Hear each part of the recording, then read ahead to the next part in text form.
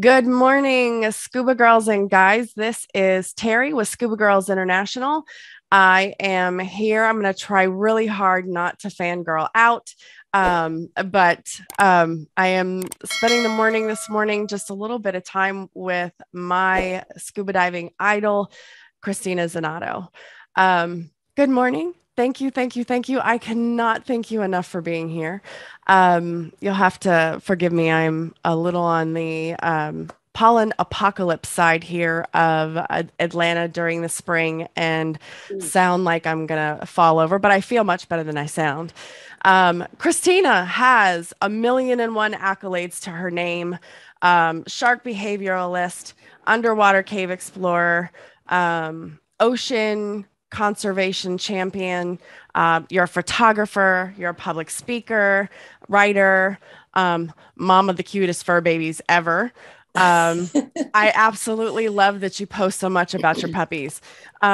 You are not only a diving icon and heroine to so many women across the globe, but you're also an actress. We've seen a little bit of you and some of the work that you've done on fun things like Shark Week. But, you know, I think that you personally are overall just one of the most amazing women. I've followed you for a very long time now. Not just, you know, what you tweet or, you know, your YouTube videos. I think that you are an incredible female leader in the dive community. And one of the things that excites me the most is that you just don't stop. And that resonates with me personally quite a bit.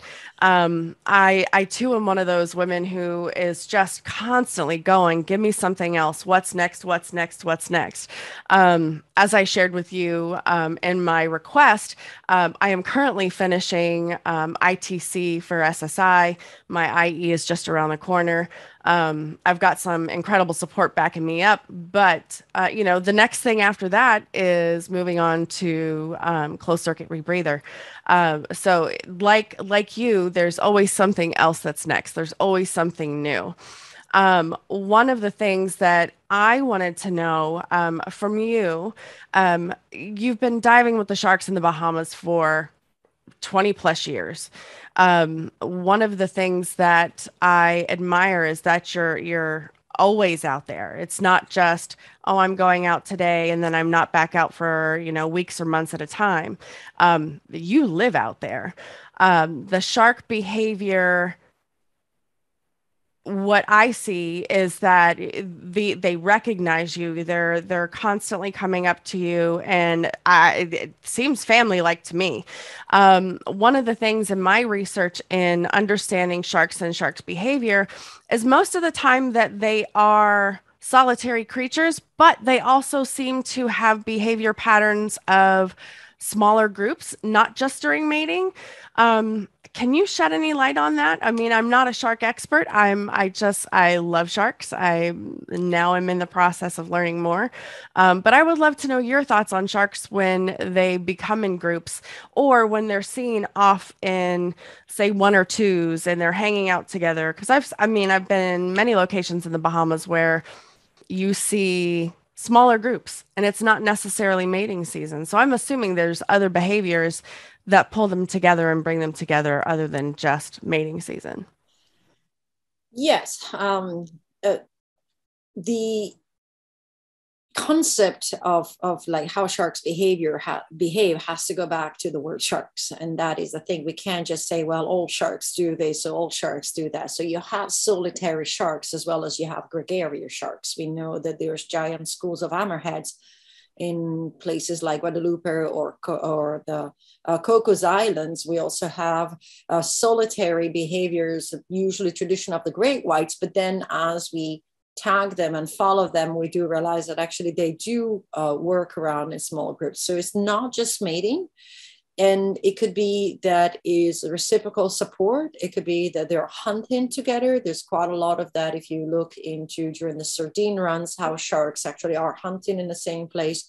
There's not one size fit all in shark behavior, especially when we start saying, well, why do they do this? So the Caribbean reef shark is somewhat of a gregarious animals. They don't mind being together, spending time together in smaller groups. The males and the females tend to be separated though during the rest of the year when it's not mating. So when you look at my shiro sharks, primarily they're females, and then around on the reef, you'll find the other males that tend to be together, but not come into the female group. That's fascinating. What was the first experience that you had with sharks that you can remember way, way back in the day where you're just like, I want to work with these guys all the time. They're fascinating creatures. I need to go learn more and study more and be more a part of their ecosystem. Well, I had a childhood dream of having sharks for friends. So that was my thing is I'm going to grow up and I'm going to have sharks for friends. But then my first experience with them was my first ocean dive, which was here on Grand Bahama Island, when then I decided to make this my place where to live and where I'm still professionally working. So it was my first checkout dive as an open water diver. When diving, and there was Caribbean Reef sharks swimming around. I was like, oh, you have sharks here? And the instructors were a little bit kind of like, yeah, dummy, of course we have sharks here. And then just, but I grew up with the notion that sharks are very hard to find and very difficult to see. Luckily, I grew up with the notion where sharks were not considered monsters or dangerous. My dad said they're very elusive, they're very difficult to find. And he used to say there are no monsters in the sea, only the one you make up in your head. So when I came here and there were sharks, I was just totally and out of 100% taken. And literally in 1 week, I changed my life around to come back here and continue dive while I worked in a different industry. And then when I became a diving professional, I did the hop over. And that was more than 20 years plus. We're approaching 30 years that I've been here doing this. Yeah, I understand that your previous life before the water was the hospitality industry. I had a stint in that myself. I thought it was going to be a great career, and then life took me a different direction, as things often do. One of my first experiences with sharks, I was terrified. I just, no one was going to get me to go on that shark dive. I had a snorkel experience. They were feeding the sharks down below, and I'm like, I'm on the surface. I look like a turtle, and I'm not going to become snack food. But I didn't know enough then, a little bit of reading, a little bit of research, and spending time in the water where they're everywhere, especially in the Bahamas. There's no shortage of finding or seeing sharks, which is probably one of my favorite places to dive. What is next for you in what you have going on in your world? I think that you constantly being a go-getter yourself, there's always something on your plate, always something new. I've watched a lot of your photography with your partner and correct me if I'm wrong, now husband. Now, how does he pronounce his name? Because I want to say it is Kevin. It's Kevin. Okay, I was like, Kevin. That's Kevin? Okay. Everybody goes with that. It's Kevin. It's just spelled a little bit differently, but it's I love Kevin. it. So the photography that you guys have done, the shoot that you recently did with him playing underwater with his guitar, that was fabulous. Being a musician myself, I was just like, okay, that's probably one of the coolest things I have ever seen. Just being able to take an instrument underwater and play it and capture not only the images, but the video was superb. That was pretty cool. So what do you guys have next? What's next for you, either by yourself in your own career and what goals you still want to accomplish, or even as a couple and what you guys hope to accomplish together in the underwater world? My goodness. We have quite a lot, and in a certain way, we have quite of the same. One of the things a lot of people say, oh, what's your next project? What's your next expedition? Just kind of like, well, we live our expeditions. We are here. I have gear in my living room, and I can grab a bag after I hang up from you, can head out of the door and go cave exploring if I want to. We have quite a few things lined up. We definitely are going to explore more of the photography / music. This is kind of a little bit of a, it's going to have a little bit of a mix. It's going to require his talent for playing guitar, with our underwater, I call it fantasy imaging, like these Yeah. unique images that come up that are not like traditional on scuba.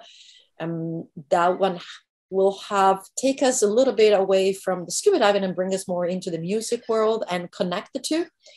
Then we have some work in progress. It's a long-term project. We have quite a lot of issues right now in the Bahamas with permitting. So we're working on receiving a scientific permit to do that. But we're definitely on the track of sharks are protected in the Bahamas. But sometimes protecting sharks does not mean they're completely protected. We need to protect their food. We need to protect where they go and leave their babies.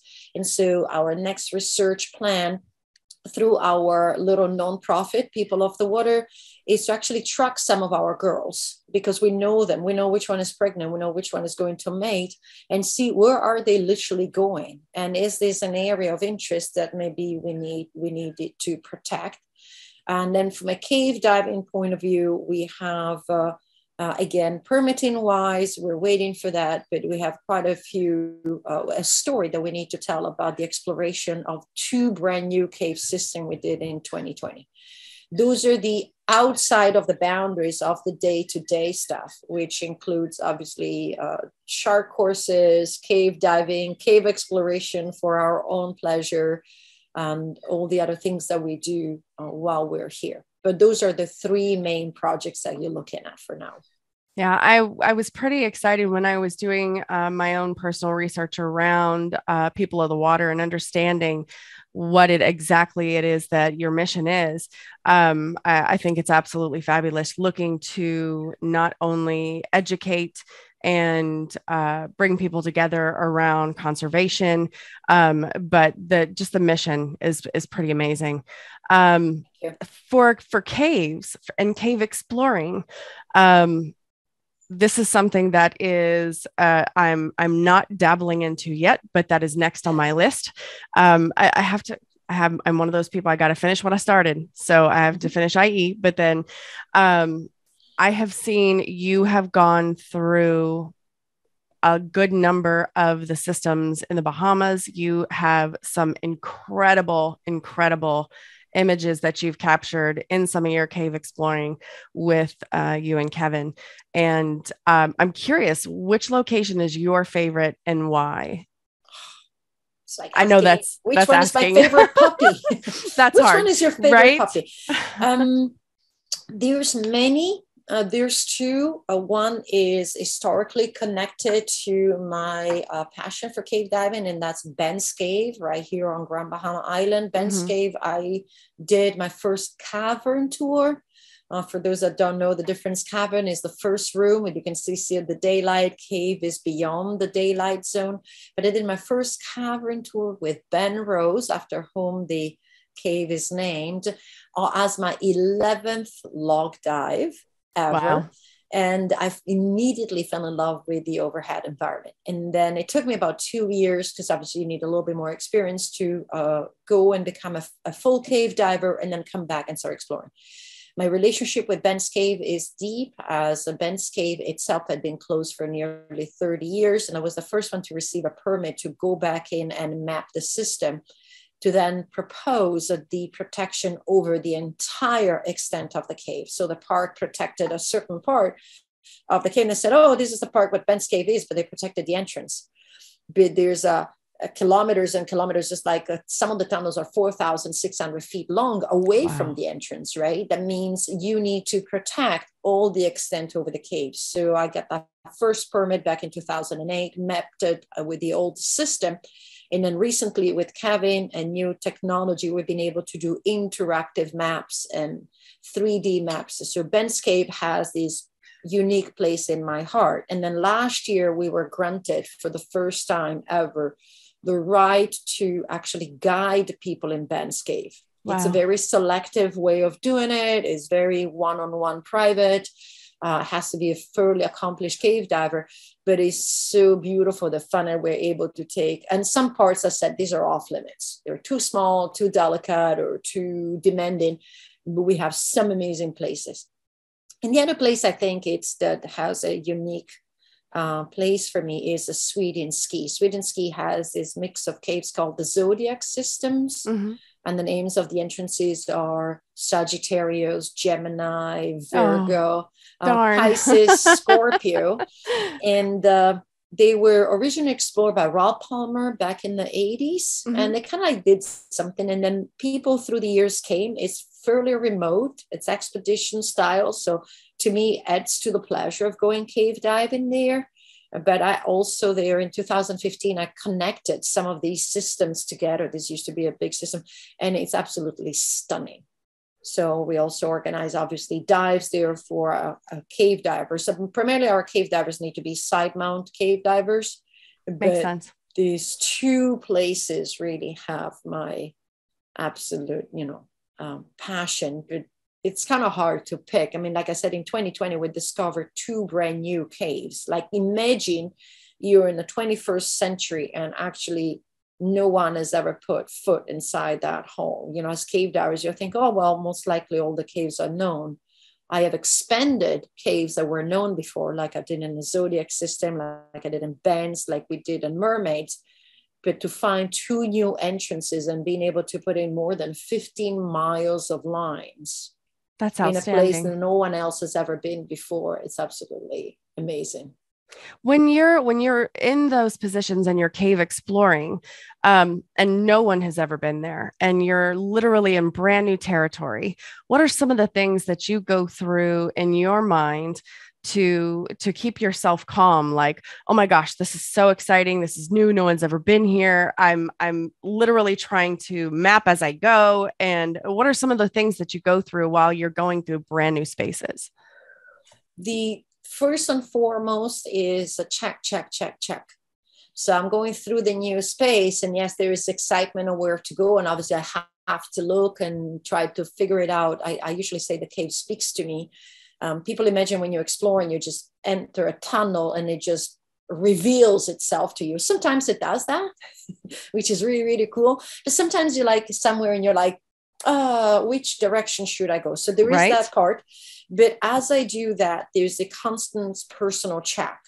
My rebreather, my mental state, how far I've been swimming, how do I feel? Am I becoming tired?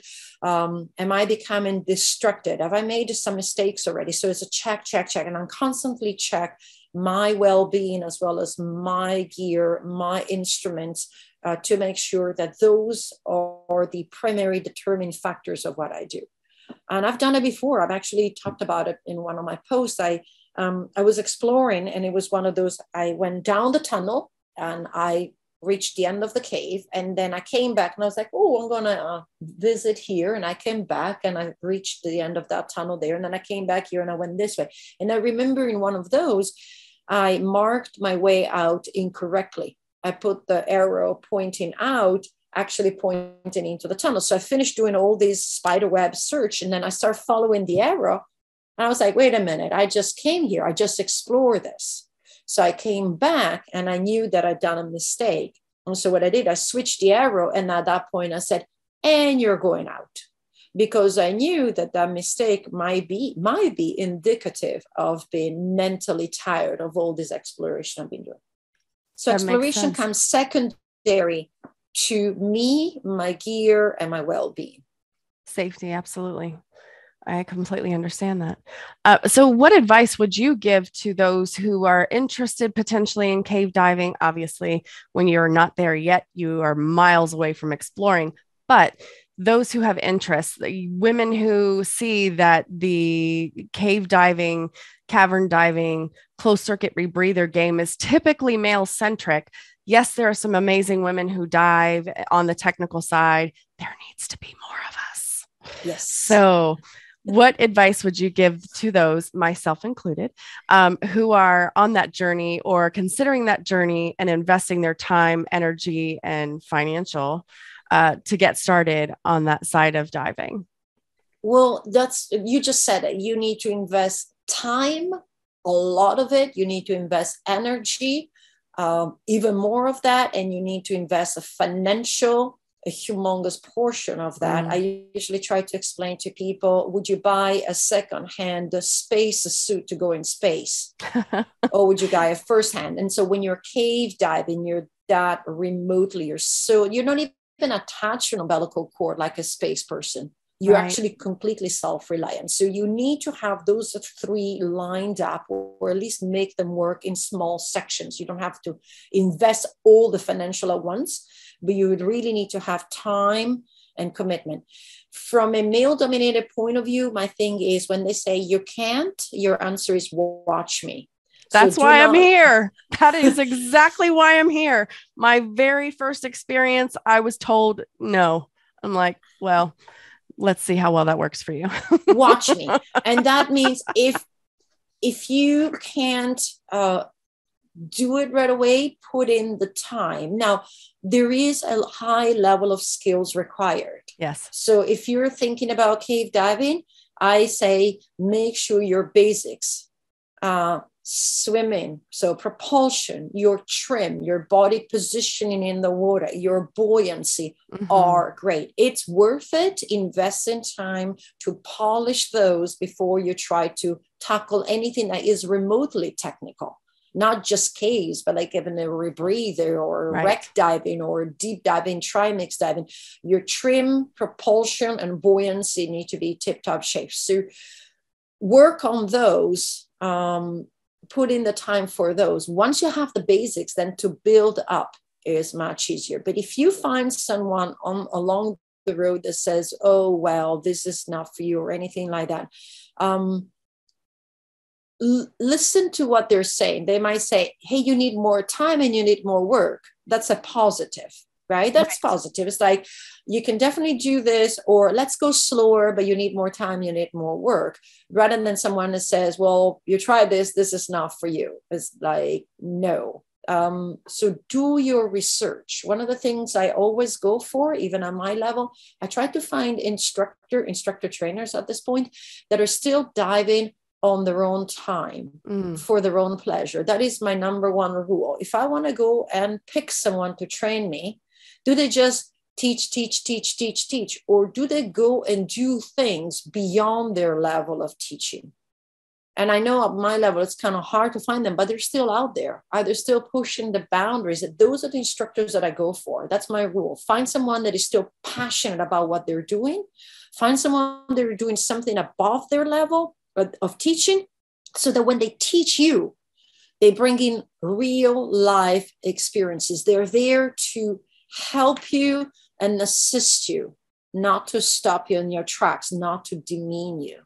So if you find those people that are negative, it's not you, it's them. It's really, and the relationship, sweetheart, it's not you, it's me. But in this case, it's reversed. So find someone else. I think that's sound advice. I have been through a number of mentors, even just on the recreational side and moving into the pro side. And I think that it's important as young divers or people getting started in a dive career that make sure that you consider who your relationships are with. Understand what their passions are, understand where they're going. What are their goals? Are they still trying to crush goals? And if not, and they're just teaching, are they the right fit for you? Are their goals going to match you when you're sitting here going, I have this goal, this goal, this goal. And not all of the best mentors are going to be women. There have been some incredible mentors in my world who have been men who have been supportive. I've also had men tell me, no, you really shouldn't be a pro, and I'm just about to finish. But I think it's important for not just women to understand and hear, but anyone who is going down a dive journey or a dive path, be it recreational or professional, and looking for a mentor, make sure the connection is there. If they're not passionate about you and your goals, find somebody else, because somebody else will be there to support you and connect with you and be excited about you crushing your goals while they're still doing theirs. So I think that is absolutely sound advice. And I appreciate that, especially, coming from where I'm sitting. So one of the other questions that I wanted to ask you, I know that you're a very busy lady. I don't want to take up too much time in your morning. Who inspired you There are so many, so many. So I run a teeny tiny little group here in the state of Georgia called Scuba Girls of Georgia. And I also started Scuba Girls International. And I have a bunch of other states that we've created and things are getting going for those groups also. But so many of the women who are in Scuba Girls of Georgia, everybody knows who you are. So along the way, somewhere, someone inspired you. Someone got you excited about crushing your goals and moving things forward in your diving career. Who were some of those influences and what was it that got you excited about them? Well, funny enough, my first inspiration was my dad.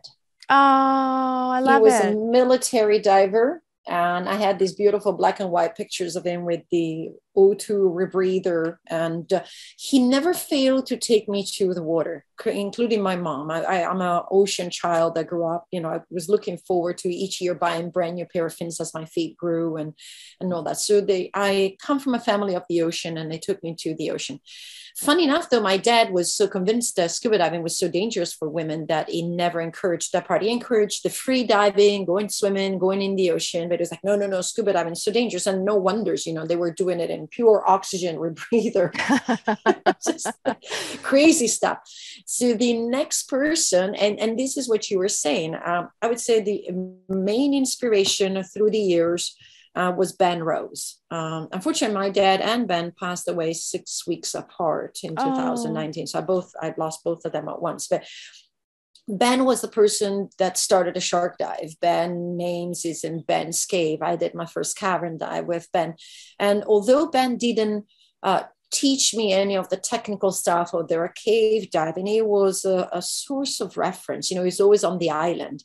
So I'd be driving, finishing my cave dive, and it's the kind of family that I could just show up at the gate, and the dogs will bark, and Ben and Judy will come out, and I'll go on the patio for a cup of tea. But he will also be the kind of person I'll be on the dive. I was like, hey, Uncle Ben, I said, I saw this, and he was doing that, and he knew exactly what it was.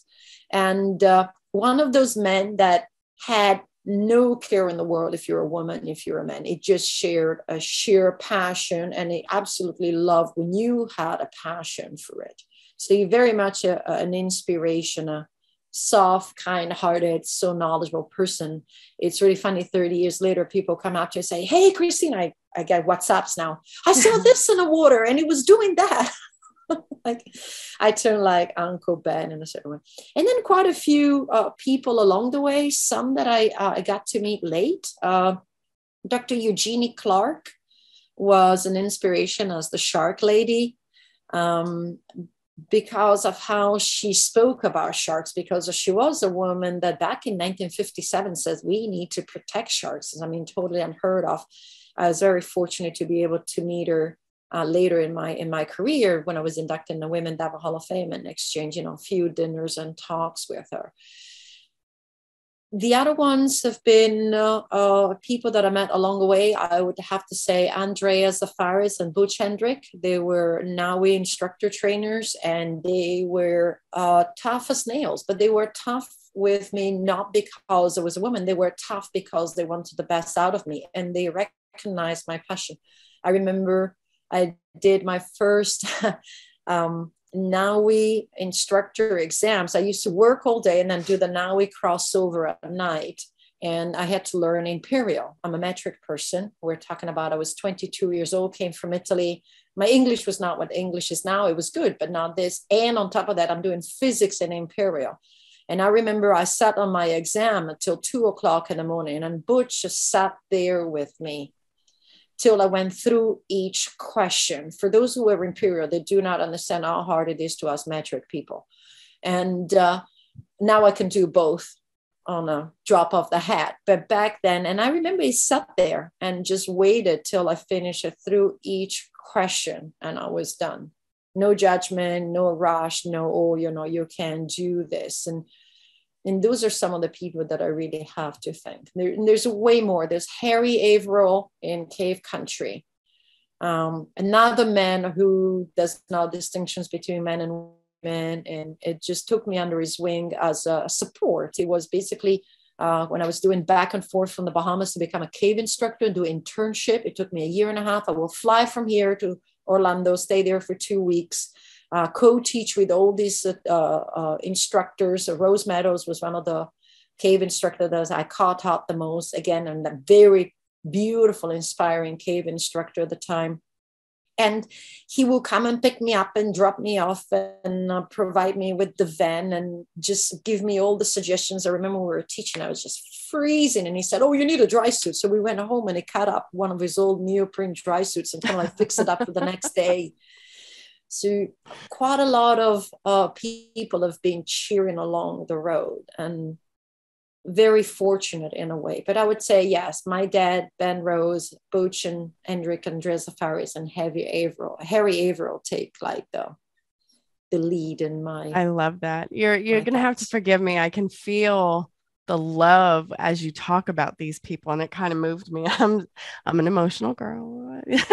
It's okay to be emotional. Today is a very emotional day for me. So it's the anniversary of my father's passing. Exactly today, April 14th. So it's one of those days, you wake up, you live, far away, but they're always there. And then when they're not there anymore, it's like, I wish I could share this with my dad.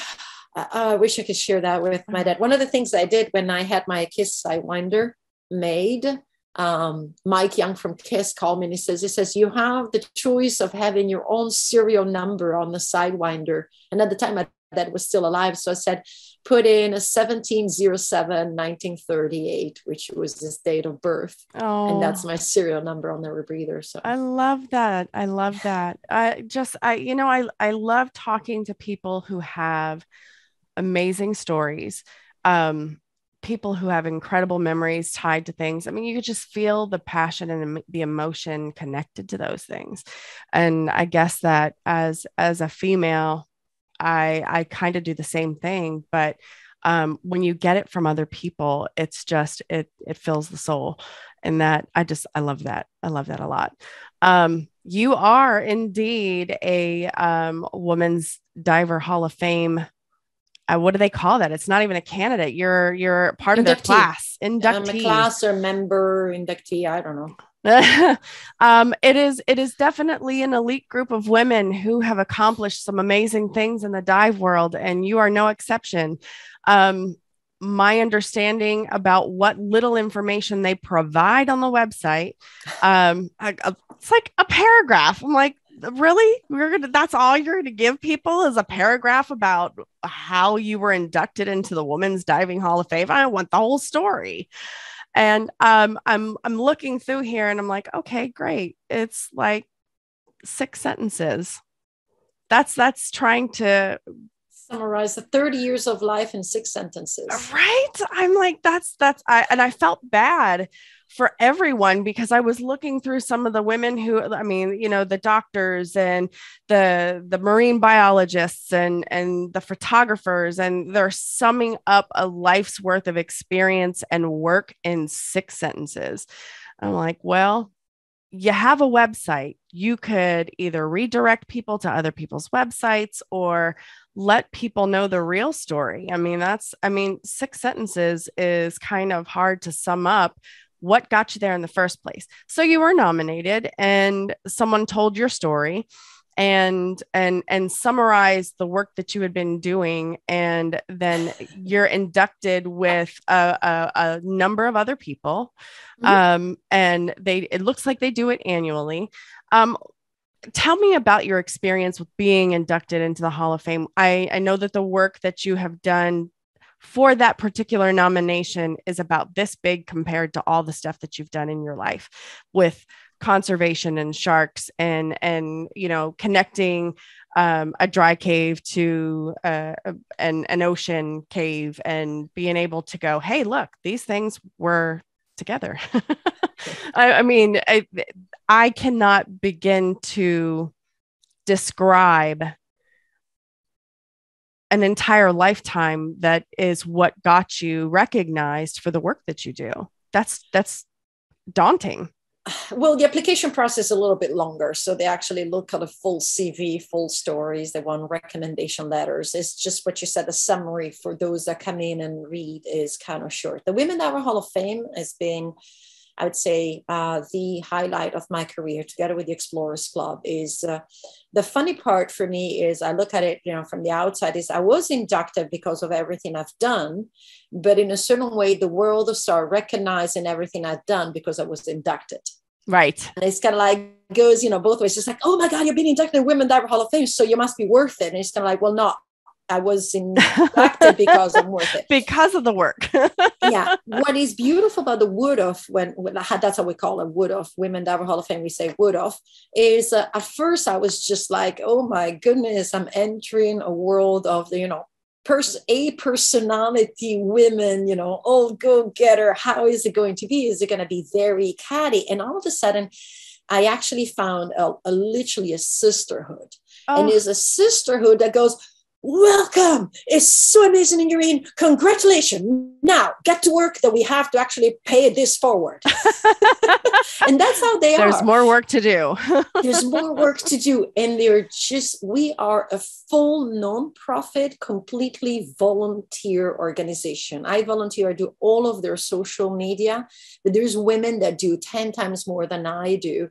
They run the website. They run the entire board of directors. We have, we do the fundraisers, and we have 80 scholarships and training grants that we grant to people. The next deadline opens September 1st, 2022. And we grant them for studying from like junior all the way to the medical one, which is like 10K to actually earn it.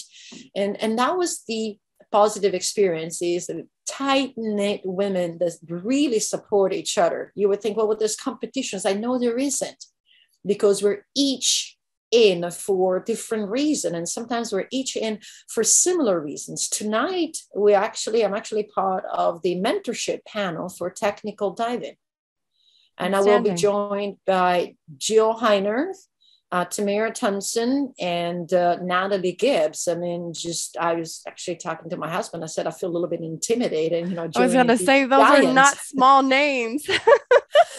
And the four of us will do this mentor technical diving panel for our associates and the young women or the young divers, because you don't need to be young to be a new diver. There's always time to learn about technical diving and what it means. So it's very much about paying it forward, and that's what I love. In the old days, we also used to dress up and have some parties, but that was just for the fun of it. But most of it is a pay it forward, basically organization. I love that. That's been my philosophy my entire life.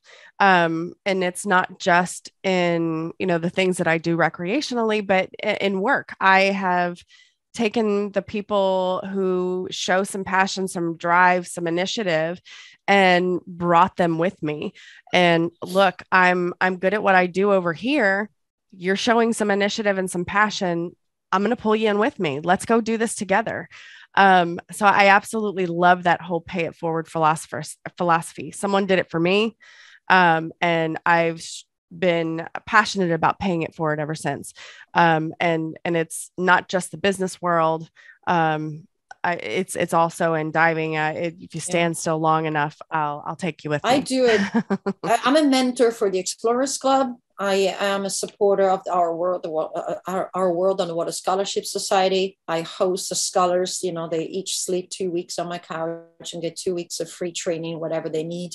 And then sometimes I receive these emails from usually women, and there's, a selected few that, again, I connect with them. I said, hey, would you like to jump on a Zoom? I have a lot of emails that say, oh, I want to do what you do.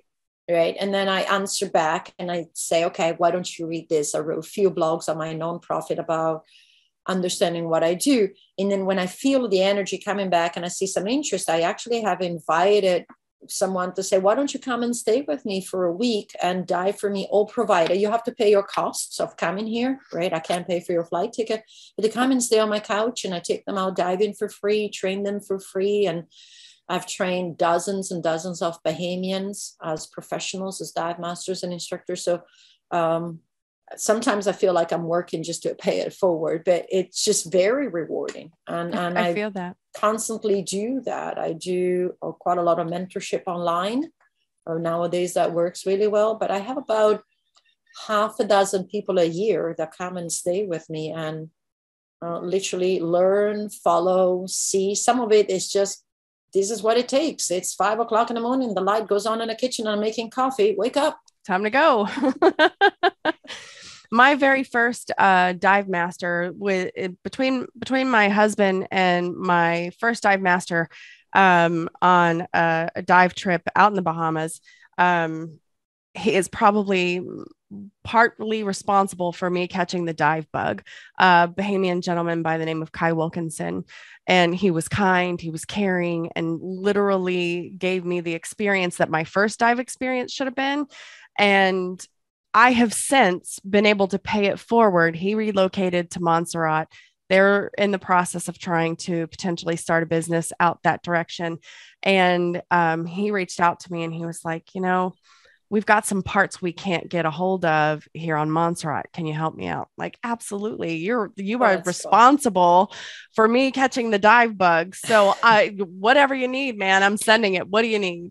And he sent me a video clip of them getting the compressor started, and you can hear him hollering in the background and how excited he was. It's little things like that where you're like, I've paid that forward. He is responsible for me catching the dive bug, and now I've done something for him, and we've stayed in contact. I absolutely am a people collector, and that sounds like a morbid term, but I collect people and everywhere I go. It's just one of those things where I meet somebody and I'm like, oh, you have a beautiful soul. I love your energy. We're staying friends now. You're stuck with me. And Kai was one of those people. I'm a strange personality. I cannot tell you just how wonderful this time has been for me. I appreciate the work that you've done. I admire the work that you've done. I am chasing your coattails. I am going to crush my own personal goals and look to crash into and break through some glass ceilings of my own. What is one of the things that you would say to young women out there who are just now getting into the dive field or curious about diving, and they're not quite sure if they can get into it because they don't necessarily have the support? I have my own opinions, but I would love to hear what you have to say about advice for people just getting started. You're talking about financial support or mental support? Just anything really. I mean, yes, diving is not a cheap game to play in at any but just getting started. Well, there's definitely something that it was not available when I started, which is there's a lot of scholarships and training grants and little supports you can receive from many organization. Women Diver Hall of Fame is one. The Explorers Club is another one. The Our World on Water Scholarship Society is a third one. A fourth one is Beneath the Sea, a Sea of Tomorrow. They still, although Beneath the Sea most likely will never happen again, they still have their nonprofit issuing training grants and helping out. For the other one that might not have the moral support is nowadays online, there's a lot to find support with. And it might be worth sometimes actually disconnected from what I would say it somewhat turns into a toxic environment that tends to crash and say, you can't do this or you're not good enough to do this, and then find a more supportive environment. And first it could be digitally via online, and then it could be also physically. What I also recommend is when you start, remember that it takes time. I have a lot of young people emailing me, so I want to be like you, and it's just like you're looking at 30 years in the making. You some of you weren't even born when I was 10 years into this career. I know it sounds hard, makes me sound ancient, but you were not even born at 10 years into this career. There was no social media. Right. So there is a price to pay. You have to stick with it. And sometimes it's going to suck. And there's no ways around that. But not because just people are mean, just because it's a fairly tough environment. It's hard on the body, especially when you start going professionally. It's expensive, and at the same time, in the beginning, non-rewarding. And we need to change that. We need to make our profession something that is valued as much as an airplane pilot. And so when you grow, understand that you have to put in the time. You can't be a cave explorer if you just came out with 12 cave training or 16 cave training dives. You cannot. You have to go cave diving and follow the lines for a very long time before you say, oh, wow, now I'm at the end of the line and off I go with my own reel. No. That is fun. Grow laterally. Don't just grow vertically. Right. Grow laterally, meaning, and this is for you as well, because you're like, oh, I have my goal. And I'm going to do this course. It's like, stop. Do a course and then go dive it. Yes. Expand it laterally. Assist someone teaching a class. You're an instructor, good. Go and assist someone teaching an instructor class. One more.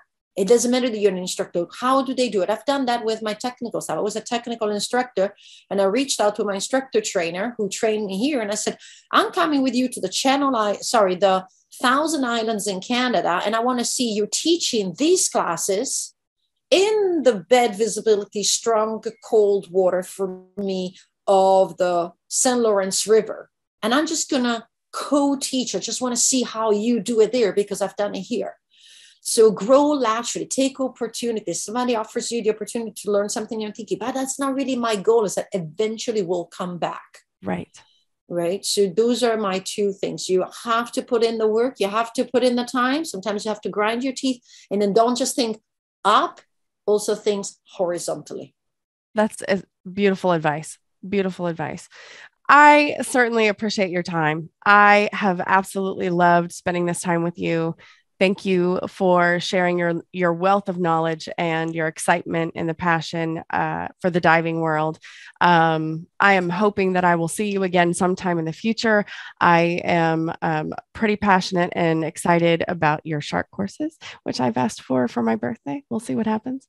So I'm hoping that I'll see you again in the future for an extended period of time, just because I'm dying to study with you. But thank you so much. I appreciate your time, and I hope you have a wonderful rest of your day. Thank you, Terry. It's been a pleasure. Thank you, Cristina. Have a great day. Bye. You too. Bye. Thanks.